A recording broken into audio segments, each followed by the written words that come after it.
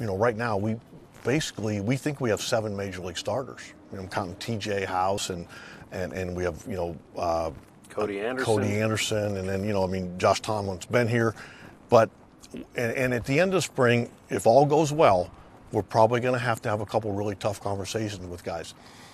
But organizationally, that would make us really healthy. And then guys like Clevenger are really kind of rapidly getting better. So organizationally, I think we're about as healthy as you can be pitching-wise, and that's good. I know we got to score runs, but when you pitch, you always have a chance.